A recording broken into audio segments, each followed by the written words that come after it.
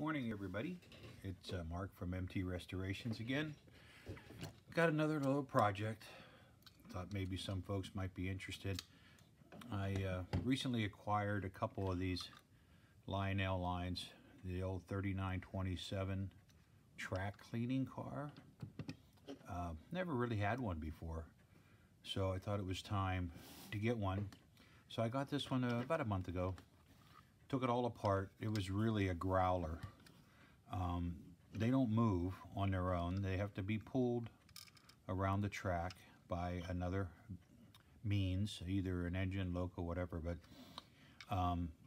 what it does, when you flick the lever over, this spins around and scrubs the track. And in the back, as you can see, you get these little cotton swabs, whatever you want to call it, and you put a clean one in. You can probably put a little chemical, a little alcohol, whatever, and it's spring loaded, and it kind of holds its place on the track with these little guide wheels, which is kind of cool. And this obviously picks up dirt and grease, as you can see. I dragged it around the track a little bit. So that seemed to work pretty well, but I don't have any of these sponges. I did order some from my parts guy up in New York. Hope to get those in the next couple days, and we'll try that out. But it cleaned up really well. It was filthy. It growled when you put the motor on. And so I just said, I got to be able to fix that, get rid of that noise. So I did. It worked pretty well. I got another one the other day in the mail.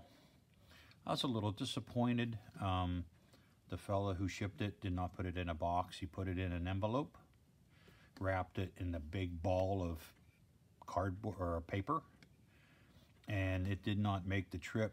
As you can see, this little vent got crushed. You can see it's a fresh break. I'm hoping I can salvage it, clean off the grease, and get a little super glue in there to keep it back together. But let's see if we can get this off. The screw is pretty rusty, but I think we can get her off. Yeah, here it goes. It's got a little catch on the back, which is cool. It fits into a groove under there, and the screw holds it up, so we're pretty good shape. Like I said, I need to fix that vent, but I'll have to clean this all up, get the grease and everything off of it. As you can see, this one's pretty dirty. It's got a lot of dirt, grease built up in there. So what we're going to do is take this apart. Because I put it on a track, it doesn't do anything at all. You know, it just does not even growl. I'd even be happy if it growled a little bit, but it doesn't. So we're going to see why not, why it's not working. So take the screws out of the plate, and let's see if we can get inside there and see what the problem is. Get this lifted up out of there. Okay. The brushes are there. That's a good sign. I don't see any loose wire. Everything seems to be in order, but okay, one brush.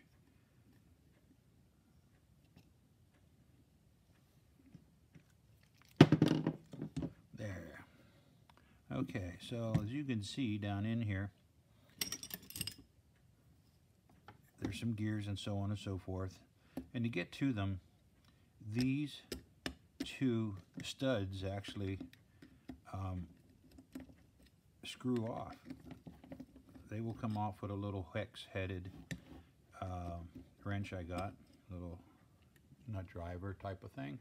You unscrew these little posts, these little pegs that the screws go down into, and this should take this mechanism right off of here.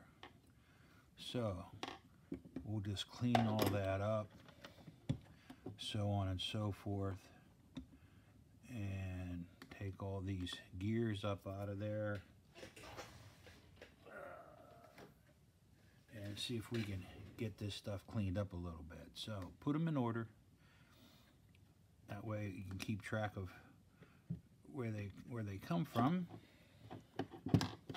See if we can get this one up out of here. They just lift right off. You can see it's a compound gear. It's got one that drives this. Put that there. Take that out. Put that there. As you can see, there's a lot of gunk in there. Let's see if we can clean some of that out as well. Get a few Q-tips ready to go here. I got my can of degreaser. I use a product called CRC. I like it. It's electric. It's an electric motive type of parts cleaner. I get that sprayed in here and there, and that gets all that stuff off of there. But first, let's see what we can scrape out. Get some of that nasty up out of there. It's starting to harden up on me. So what we'll do is get all that right out of there right now. All right. Get my little X-Acto knife in there. It's a good digging tool. Scrapes pretty good. Get all that stuff out. Loosen it all up. All right. So what I'm going to do with this dangling here, let's see. I think that's the easiest thing to do. I'm going to take this wire and snip it off. So if you're going to do this, there's not a lot of wiring to this, but this is obviously from the contactors. Just remember where it comes from.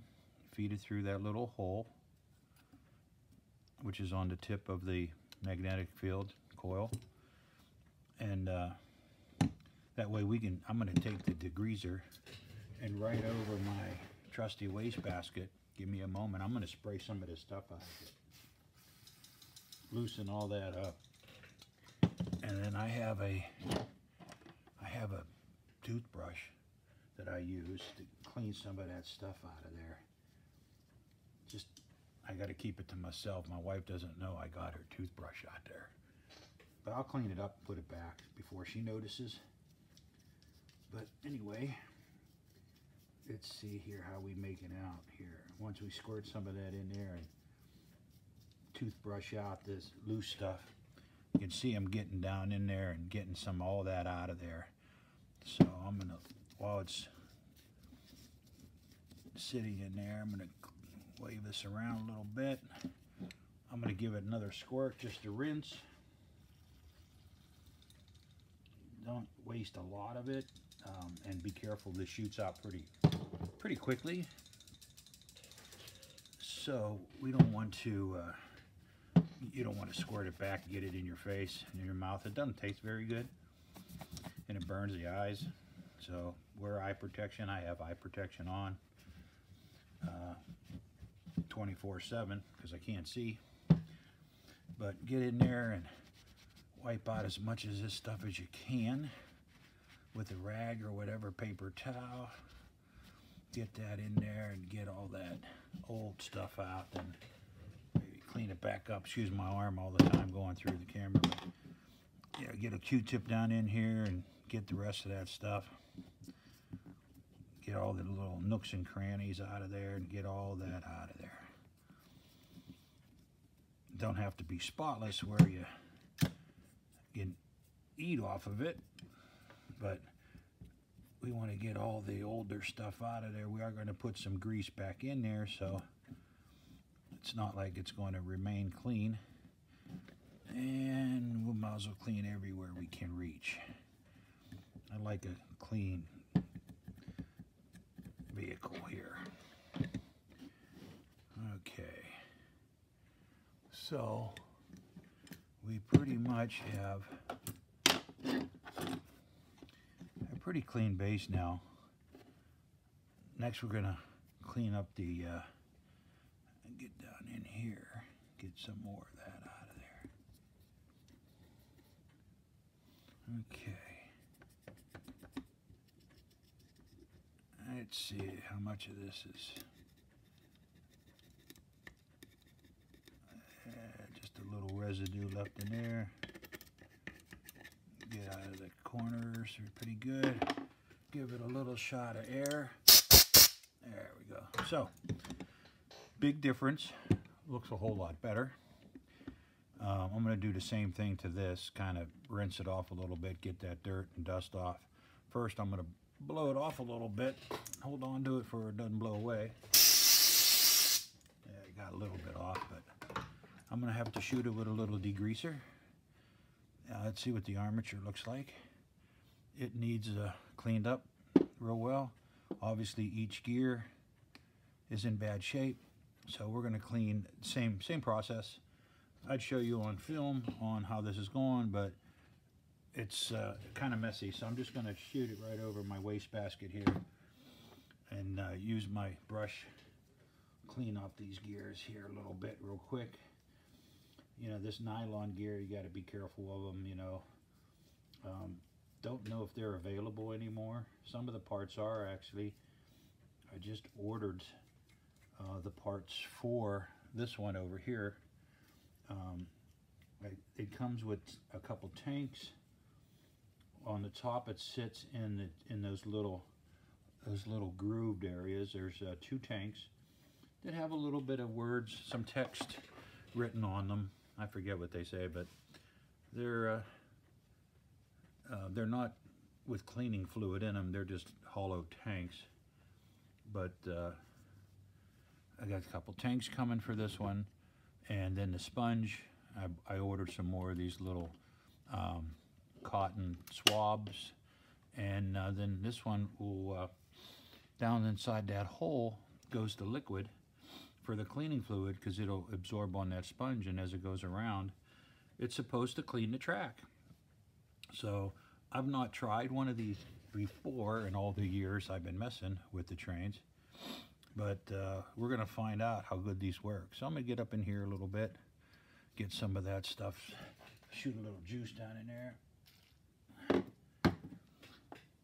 pull off a little bit of that bad cotton there, get down in there, see if we can get that stuff out of there. Yeah, clean this out as good as we can. That's pretty good. Okay, so that goes in there. Oop, wrong way. Okay, so that goes in there. Since it does spin around, there's no reason why we can't put a little grease on here. And my trusty new tube of old grease, old lube. It's a new old tube of lube I got recently at a parts store. You find these on occasion. This one's pretty full, and it's still got good grease in it. See that? Look at that. The Lionel lube, the original lube. You can't go wrong with that. Put that down in there, and oh yeah, glides like brand new. The next gear up. Oh, look at that one. That's pretty nasty. Let's see what we can get off of here. Ooh. Yeah, it don't even look good, but it'll clean up here in a second. I'm gonna take that hard stuff off of there. I'm gonna give it a shot with some lube, or some cleaner rather. Get that going, get my little toothbrush going, get that clean as we can. This stuff works really well. Yeah, I really like this stuff. I get it at Ace Hardware. It's expensive, but the cans last a while. It's not like I go through a lot of it. It doesn't need a lot to clean these up. So get that going here and clean that up the best we can, and wipe it off with my towel, my holiday towel. You can see my Santa on here. My Santa towel. You know, it is getting to be the holiday season, so I got my Santa towel out, and pretty soon, I think there's only like 50 days left or 45 days left until Christmas. So get my wire brush and kind of get into some of these teeth of the gear. Clean that up pretty good. There's still some gook in there, so I have a little dental tool. There's not that many teeth on here, so I'm going to clean each one individually. You can see what I'm pulling off of there.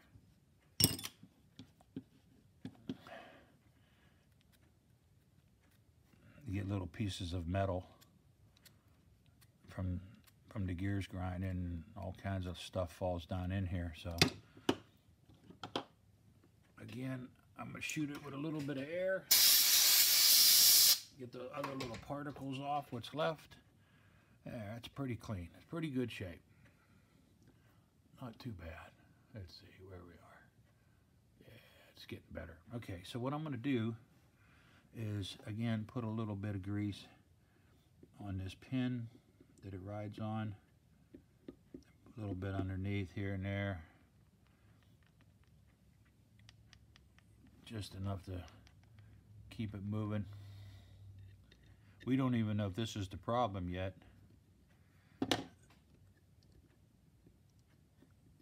You can see now, there, you can see when it's seated down in there all the way. Boy, these glide really nice. Okay, so last one, same thing. We're going to give it a little shot of cleaner. Take the brush, clean. Oh, almost lost it. I did that a couple times. And it always seems to happen when my garbage can is full. So when I lose it, and of course it falls to the bottom, I got to take all that crap out of my garbage can and try to find the thing. So we got it fixed up here a little bit. Use my Santa towel, clean this off. Oh, it's looking like brand new. I'm kind of happy with that. Yeah, the teeth look nice and clean. Okay, good. So we're gonna put a little lube on this guy here and there. Just a couple dabs here and there. Get a little bit of, get that placed back on there. There. Yeah, that's pretty good shape. Now the armature gear, it's another little gear on here, the pinion. What that will do is sit in here, and as this spins, obviously it's going to drive all these gears. I think you can see that pretty well now. So with all that said, and that's all the movement the car has. Again, the wheels are free to travel, and it won't come on until you move the handle over. Then that starts the motor, which spins the pad, and it's a pretty simple process. So to clean these, what I've been using is a pencil eraser. Seems to do pretty good for me. You know, it's not perfect, but it gets a lot of that off of there. It's I use this years and years. When I was a kid, I used to use a pencil to clean my pennies. And I figure same principle here. This is a copper commutator. I guess it would clean just like it would clean up my pennies. So try that. It's less evasive than some other things. People use steel wool. You could use a wire wheel on your Dremel tool. There's a bunch of things you can do. So I try to get the most off with this. Then I'll go back over it with a little bit of alcohol on a Q-tip. And I just happen to have a little alcohol right here. My isopropyl alcohol. Let's see if we can get in here and get some more. See how much black stuff's still coming off. And you can get all we can with this here. Get down in there. It's getting to be squeaky clean. So then what I do is get my X-Acto knife and clean out these little grooves that catch all the black sooty dust from the brushes as they spin around. So that's pretty good shape. they get black pretty fast. And since we're dealing with low voltage, any kind of drop in voltage because of dirt, grease, is going to just, affect the operation of whatever it's running. So get them as clean as you can. Now on this end, these teeth look pretty clean. There's a little bit of debris here and there, but all in all, it's in good shape there too. So a couple little metal shavings around, get those off. Again, we're going to put a little grease. I'm going to put that down in here. I'll put a little here, put it on the teeth a little bit. That way we can make sure we got a little bit of good stuff going on underneath here. Now these are a little rusty. It's not that it's a big problem because it travels through a magnetic field. I don't believe the magnetic field is going to be affected very much with a little bit of rust, but I like to take my Dremel and just clean them off some. It don't hurt anything to do that. Just be careful not to get into the winding up here and where the solder ball is and grab a wire. The wires are really fine. And we're going to just clean these up a little.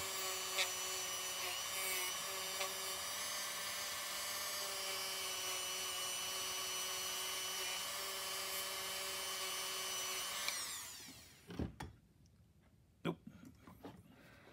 Got it.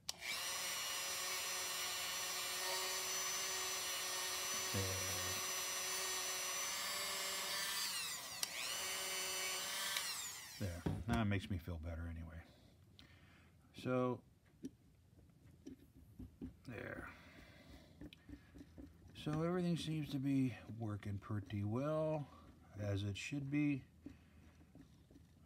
I think a little bit more grease just on here won't hurt.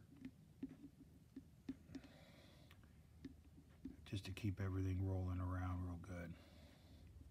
Alright, enough with the grease. Alright, so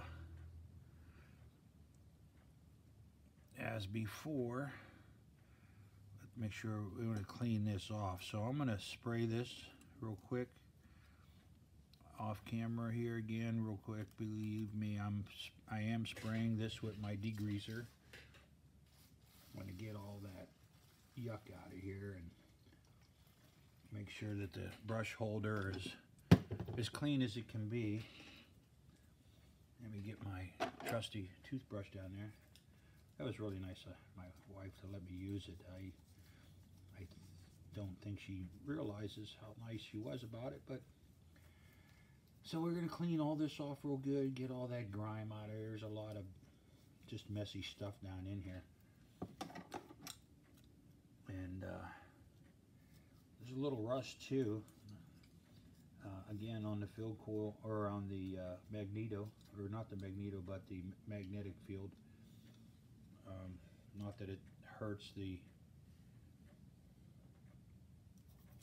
field. It will still conduct and make the armature spin. But okay, enough with that. A little more rinse. I'm just going to get the rest of that nasty out of there and let it drip off a little bit. Alright, so now let's see here, get my Santa Claus towel, wipe off some more of this stuff here, and it's coming together. You can see how much cleaner it is as I just wipe off this excess and get my down in here and get all this out of there, dry that up. Looks pretty close to new.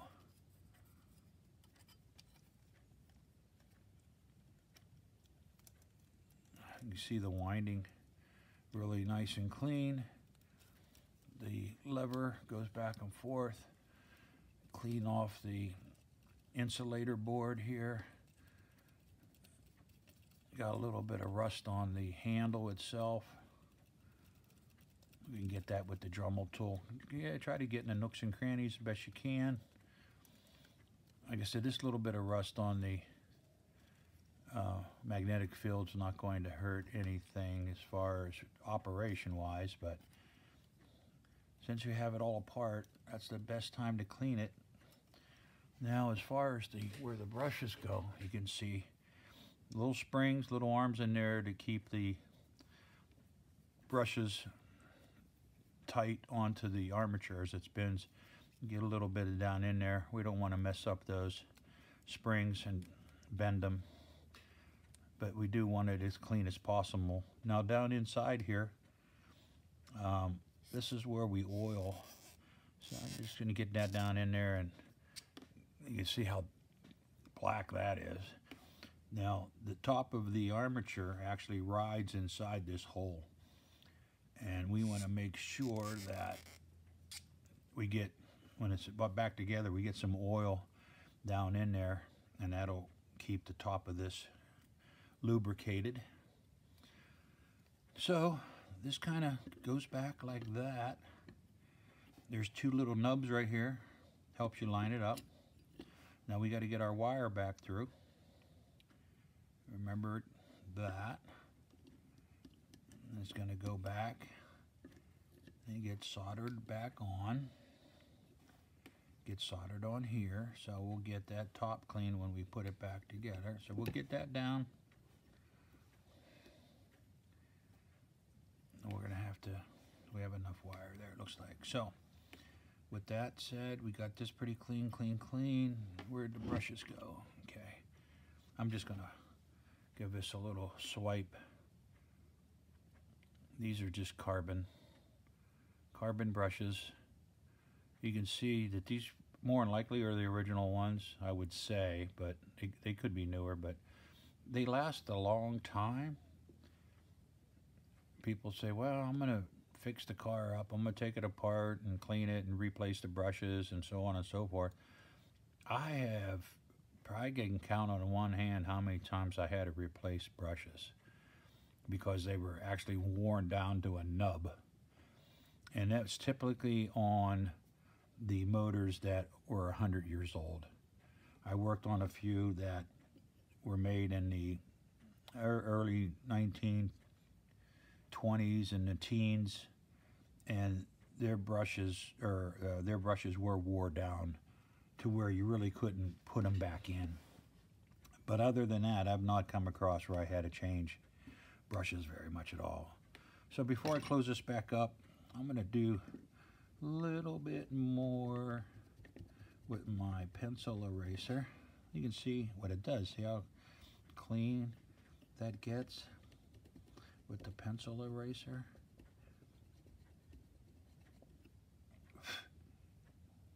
And the cleaner the better. But they do dirty up kind of quickly. So it depends on how much you run this. Now don't forget, you got these posts got to put back in. And you just want to snug them up. You don't want to put them too tight.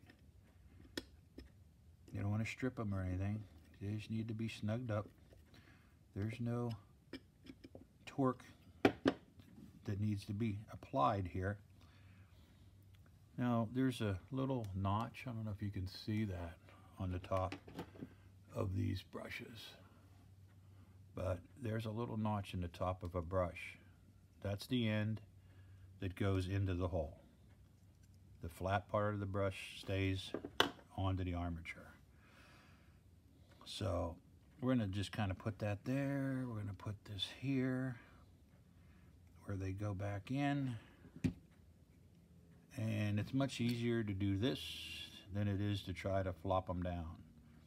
So I am going to try to line this up without losing the brushes and without the armature falling out. There.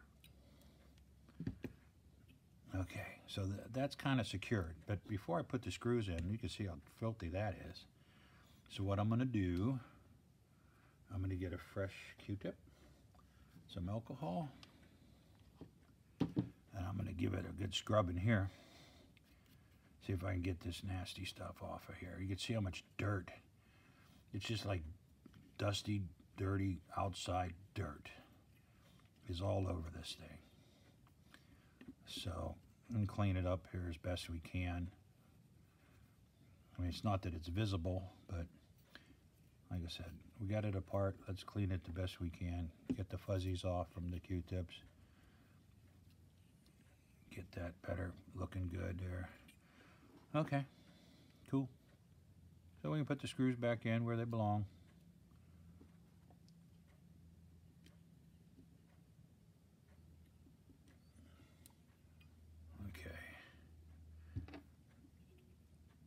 Tighten these up a little bit. Again, they just need to be snug because this is a plastic brush cover. They don't need to be too tight. The brushes are in, and you can see the little slot in the top of the brush is made for the spring to set in, and that's what keeps tension pushing down on the spring. If you want, line them up. It's not 100% necessary, but that's what those are for. And then what we want to also do, get my oiler. We're going to throw some oil down in here, a couple drops. Let's see if we can get a little motion out of that.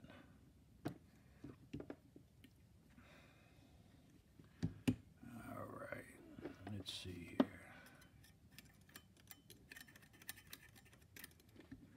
Yeah, okay.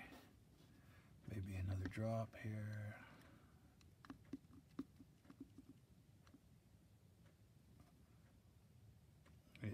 Okay. That'll be enough to try it anyway.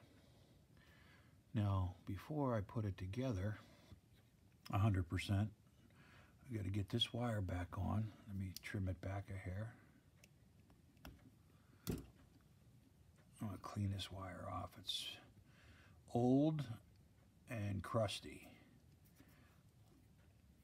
And where it's got to be soldered back together is right over here. So let me get my soldering gun. It's around here someplace. Where did I put that thing? Oh, there it is. All right. I cleaned up yesterday, which needed it badly. I was embarrassed. I couldn't even spin my chair around without running over something under my chair wheels. I had cars and engines and scattered all over the place. So we are going to, I cleaned up a lot. So now I can work. So we're just going to, let me put a little power to my soldering gun. I'm going to put this wire back, and hopefully you're going to find out when I find out if this thing even works. I would think it should. There's not that many moving parts to it, but there, she's starting to soften up. There we go.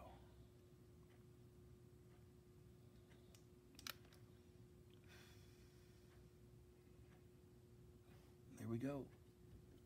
Okay, so with that said, let me see what the contactor looks like underneath. Ew. It's got, I don't know what that is. It even looks like black paint almost on it. Well, let's clean it up.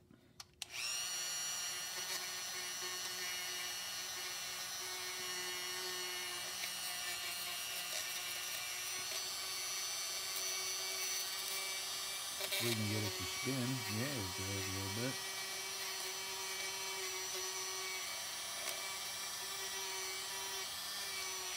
You get the wheels cleaned off, because like I said before, with low voltage, these are rusty, with low voltage, making contact is difficult. It doesn't take a lot to break your circuit if you're not getting good contact or a good ground. With rusty wheels, rusty dirty wheels is not a good thing. Listen to that, boy. That's really crappy. But that's all right, we're going to take care of that.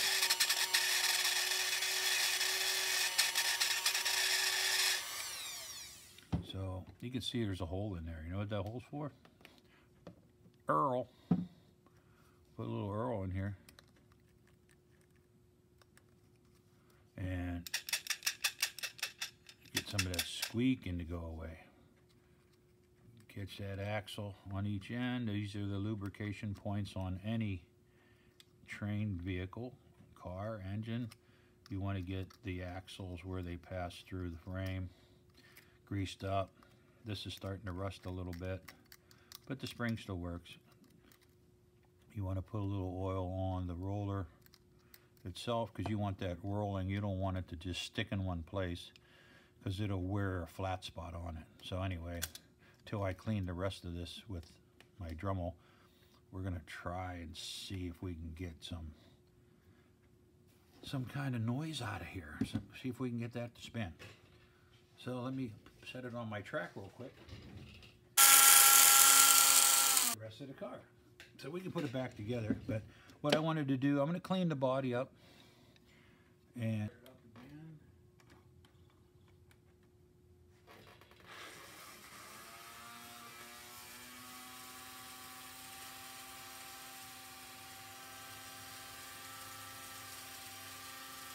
so what that does, it will turn underneath it where the sponge is going to be. It's spinning that area, but since there's not one there. But it's not growling more, runs pretty well. So I think we're successful. So what I'm going to do is put together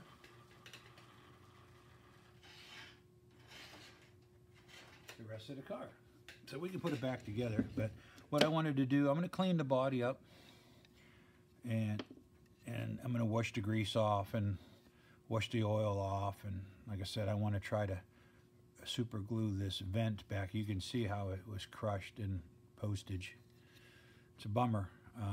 It's a fragile piece, but it happens. You know, what are you going to do? But so it does work. It rotates very well now. Everything runs good. I'm going to do a little bit more cleaning down in here, but for now I'm going to clean this up a little better, and before I put it back together, clean the body off, and when we get the parts and pads in, we're going to put it on the track. We're going to try it out, and I'll do a video of that when it all comes together. So for now, this is Mark from MT Restorations. Thanks so much for watching. Subscribe if you like what you're seeing.